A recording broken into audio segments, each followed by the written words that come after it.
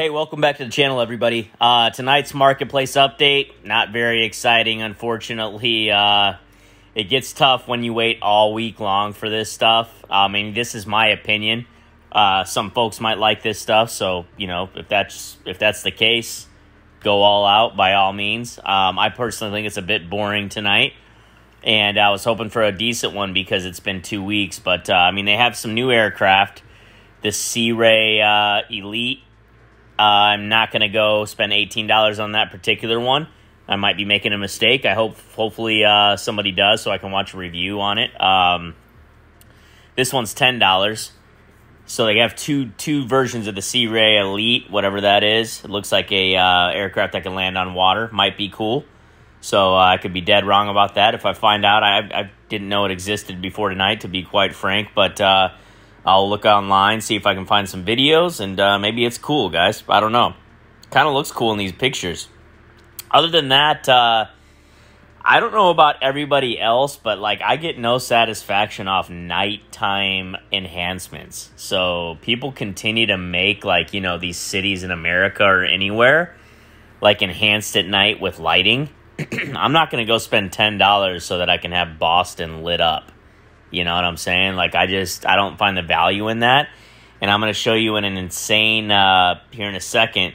Look at, as you go up right here. Excuse me, hold on a second. I wanted to check this out. This one right here. $150 for basically everything lit up. That's a lot of money. I really don't fly at night a lot because you can't see much, you know. Excuse me, you can't see your plane or anything like that.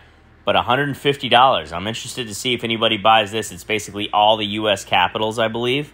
Enhanced lighting for the nighttime, which is, you know, more power to you if that's your thing. 150 is a little steep for that, in my opinion. Should be far less. You got the King Air 350 livery pack. I looked at that. Nothing too exciting in there. Just stripes, really. This is something in Spain, I believe. This was not that good in terms of me spending $6.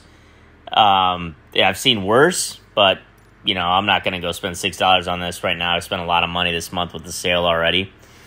So that's basically my thoughts on this, guys. It's a little, I don't know. I don't want to say lame, and I don't want to put the game down. I'm always so hopeful for a surprise.